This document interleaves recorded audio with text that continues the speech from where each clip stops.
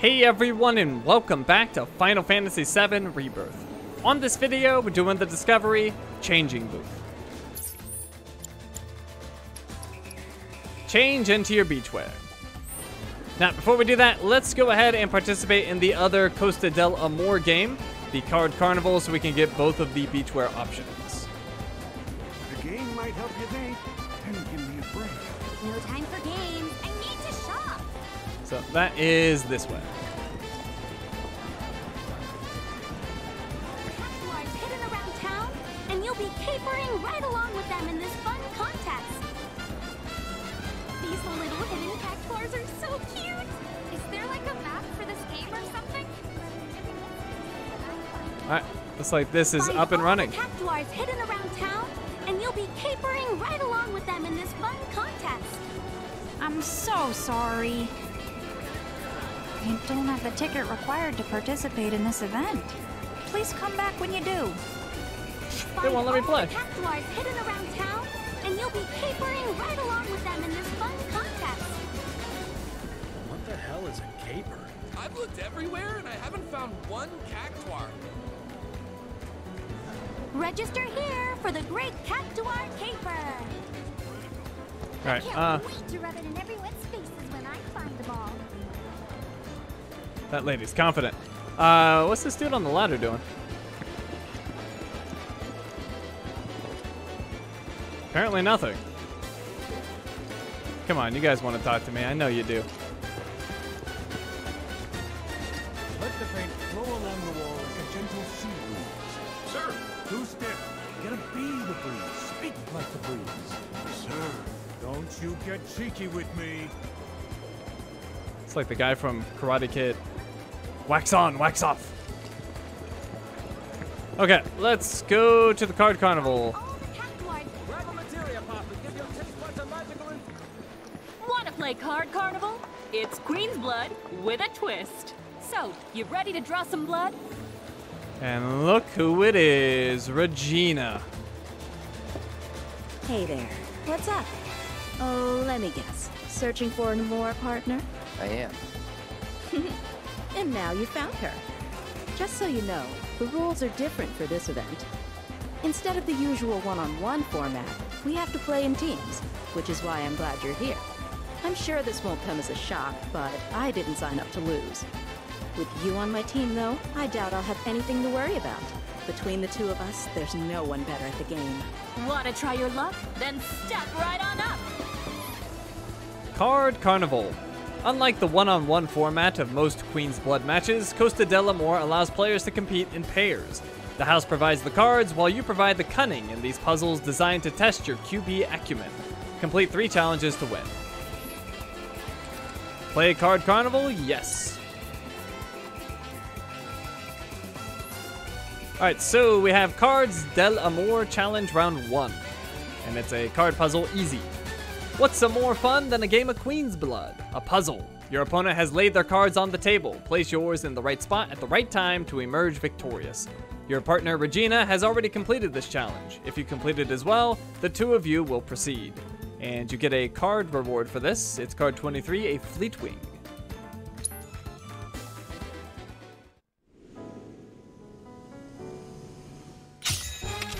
Finish him off. Okay, so we get 3 cards. They have 1 point on the top row, 2 points in the middle row, and 4 points in the bottom row. So we need to keep that in mind. Let's go ahead and play really the only thing that we can play. Our Fleetwing right here. Huh. Interesting. All right, now that gives us some options. What we'll want to do is play the Zoo here, so it wins the top row. And puts a position here for rank 2 in the middle for our Quetzalcoatl to win. You know, that's not bad. Could have done worse, that's for sure. And that will do it.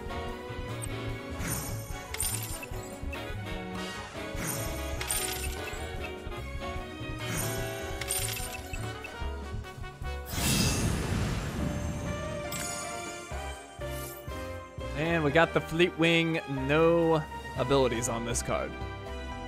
Rank 1, 3 power. And the like the positions behind it diagonally. Alright, Cards Delamore Challenge Round 2, another easy card puzzle.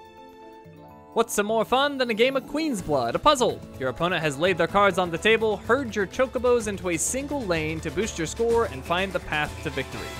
Your partner Regina has already completed this challenge. If you complete it as well, the two of you will proceed. And for this, we get card 109, the Posh Chocobo.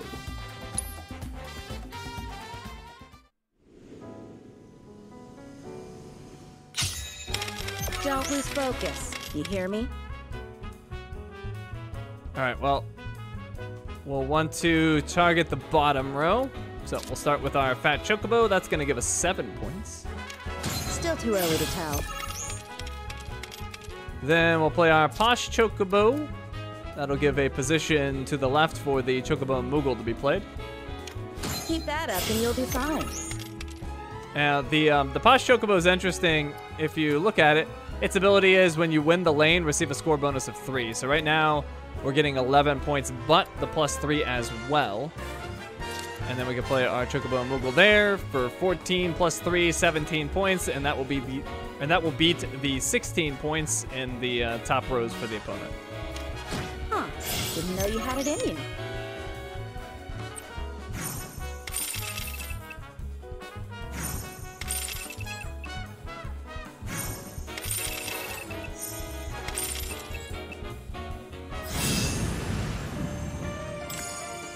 Okay, and we got our Posh Chocobo. Interesting card. 2 power plus 3 if you win the lane. Not the best positions that it provides, but it's a very interesting card. Potentially 5 power for a rank 1 spot. That's pretty good. It's really good, actually. All right, then we have Cards Delamore Challenge Round 3, another easy card puzzle. What's some more fun than a game of Queen's Blood, a puzzle? Your opponent has laid their cards on the table. Have the Moogle trio summon the Mage and Bard to your hand, then use their unique abilities to come out on top. Your partner Regina has already completed this challenge. If you complete it as well, the two of you will proceed. This one will give us card 110, the Moogle trio, and a companion card for Cloud for our beachwear.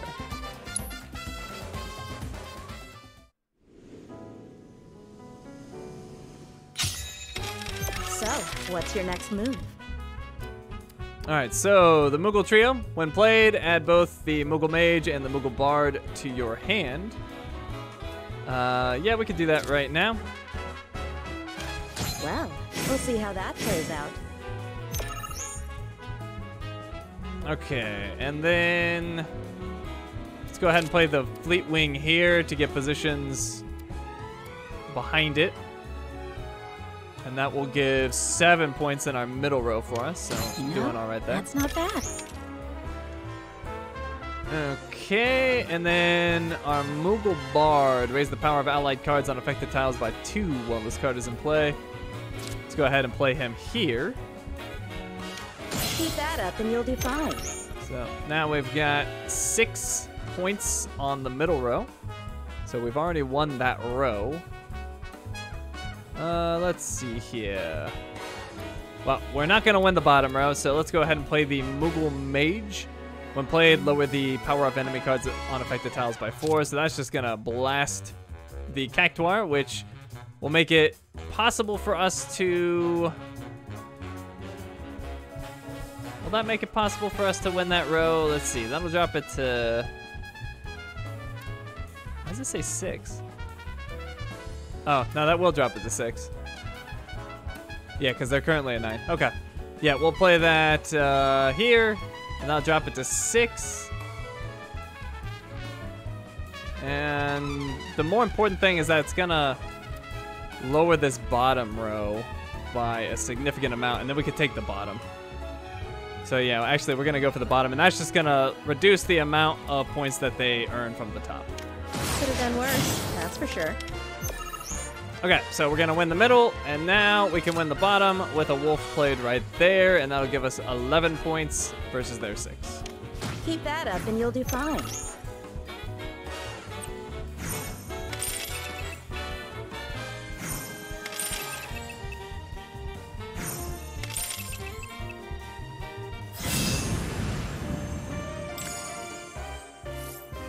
Alright, and we got the Moogle Trio. Kind of an interesting card. I don't know if I'm sold on it, though. It's alright. Congratulations! You two sure know how to win in style. Come back whenever you like. Thanks for being my partner. Haven't had that much fun in a while. I could be persuaded to go again. That's a funny way of asking for a favor. I appreciate the sentiment, but I don't play matches I already know I'm gonna win. Would much rather spend that time upping my game. Sadly, I don't meet many people who can teach me much. Though I did run into you. Anyway, I'm sure we'll see each other around sometime. Good luck! Oh my, shot you down. We also offer one-on-one matches though, so don't worry about it. You completed every easy rank puzzle. And I love how Regina's acting like I didn't absolutely crush her on the boat, but whatever. Let's do some more challenges. I hope you have a great match. So, let's do the power down practice. It's a skill drill. Practice using the Arc Dragon skill to enfeeble your opponent's cards. When a card's power reaches 0, it is destroyed. Upon destruction, a card's skill is automatically deactivated. When a skill-affected space overlaps with an expansion space, you can claim the newly opened space as your own. Check a placed card's skill by moving your cursor to its position on the board.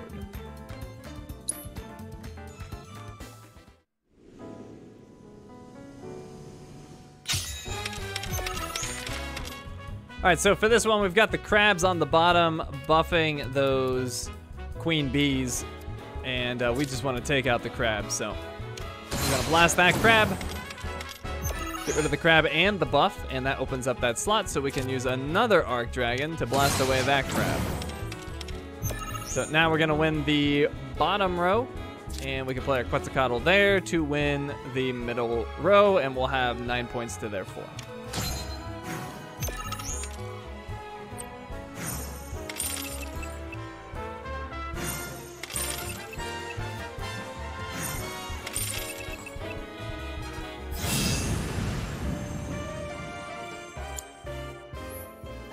Okay, next we'll do Spears and Needles. This is an advanced card puzzle. In this 4-card challenge, your opponent has laid their cards on the table. Deploy your Spearhawk and Cactuar cards at the right time to take advantage of bonus spaces and claim victory. And this one will give a reward of card 31, the Spearhawk. What did this one give us again? I can't remember. I don't know if it gave us anything. But anyways, for this one, we get a Spearhawk.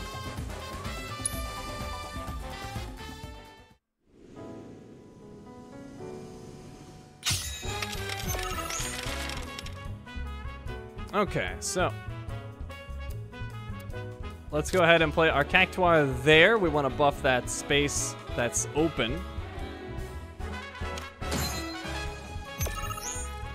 And then we're going to play a Spearhawk here. And we'll have that Spearhawk buff this Spearhawk, which is going to take that position on the bottom. So we now have won the middle row. And this Quetzalcoatl is going to get a +5 in that position down below, which will get us to 8. So we win the bottom and the middle. We'll have 11 points to their 6 from the top row win.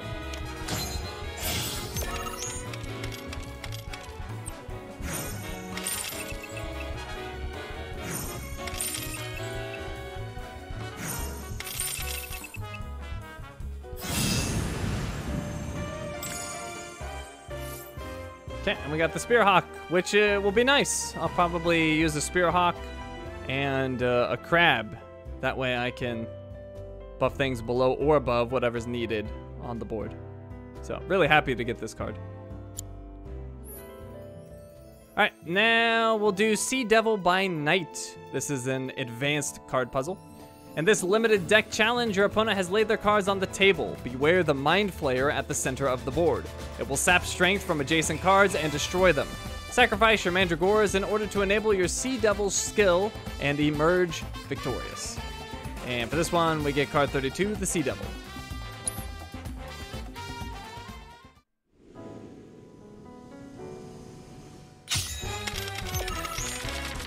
Okay, so first things first, we're gonna need rank 3 positions to play our Sea Devil.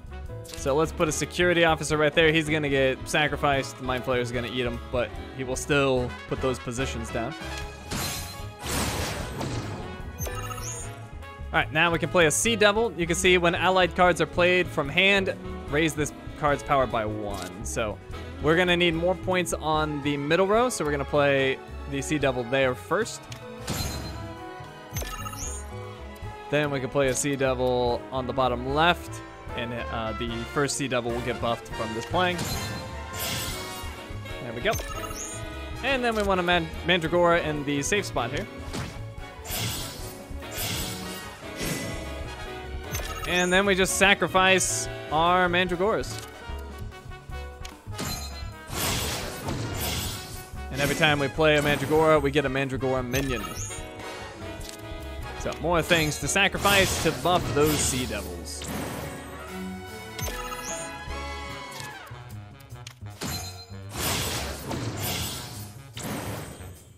All right, so we've got 7 points in the middle. We win that one. We got 5 points on the bottom. We win that one. 12 points versus their 8.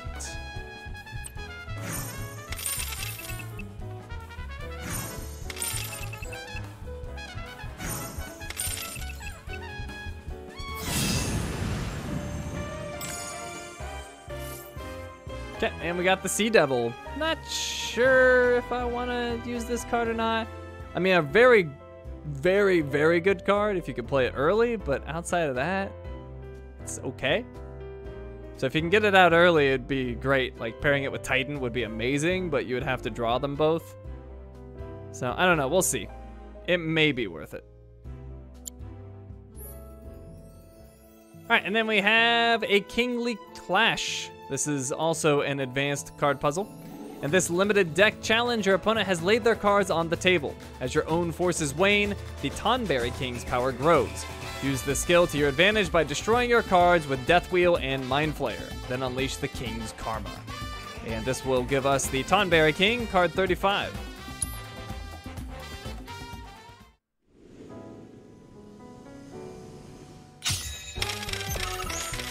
All right, so this one's a little trickier. If we look at our Flame Trippers, when they're destroyed, you lower the power of allied and enemy cards on affected tiles by 3. So we definitely are going to destroy our own cards in this scenario.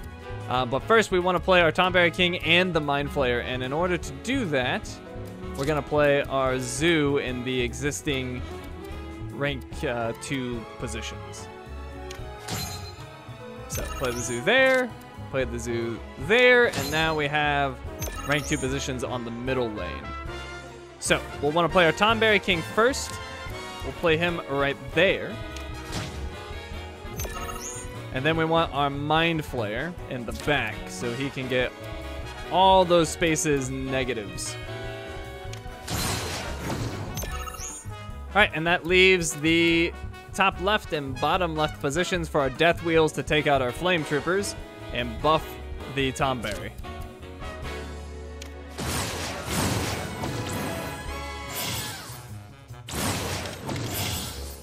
So Tonberry jumps up to 7 power with that, and then we can put a Death Wheel up here, take out the other Flame Trooper, and that will take out the Alpha Dunk and the other Zoo, and the Tonberry is going to get a ton of power.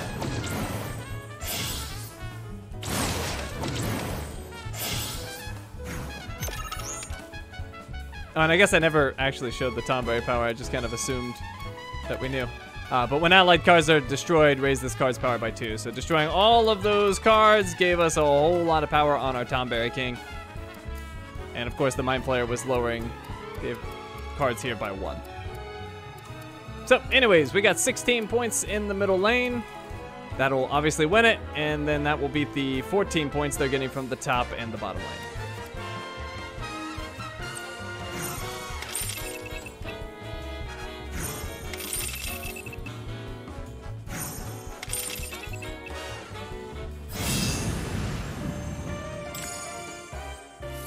All right, and we got the Tonberry King. Very, very interesting card if we want to play with a sacrifice deck, or we think that the opponent is going to be taking out a lot of our cards. So either way, this could be a very interesting card to play with.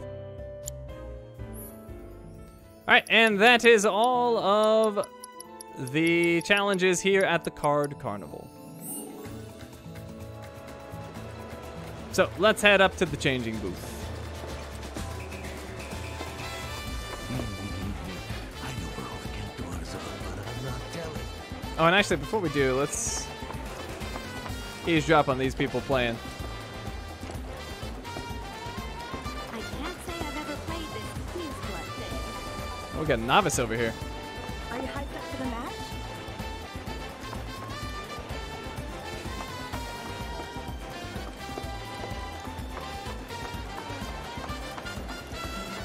All right, and then let's see, anybody hanging out on the pier? We got somebody down here. Okay, seriously. Where the hell are these cactuars? I mean, isn't that one right there? Open your eyes, man. Quit drinking.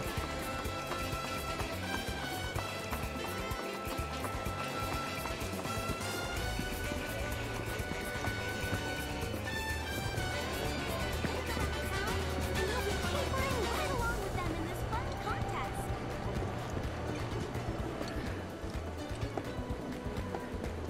All right, nobody chatting over here.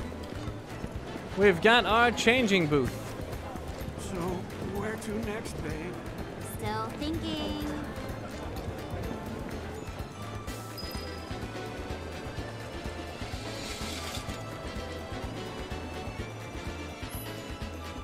All right, so Cloud is currently in the ex-soldier first class uniform. Let's change that.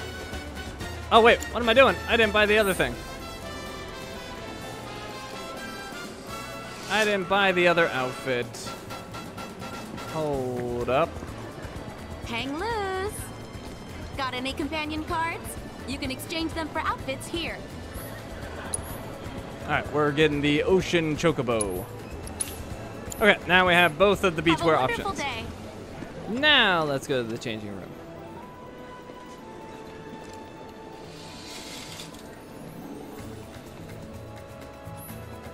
All right, so like I said, we're currently in the ex-soldier first class outfit. Let's first try out the Ocean Chocobo.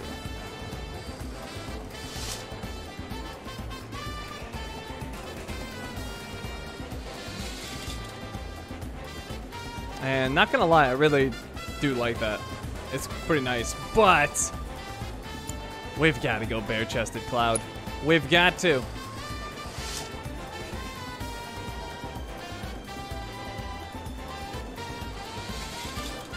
Bare-chested Cloud is here. He's confident. He's ready to walk the streets. Confirmed.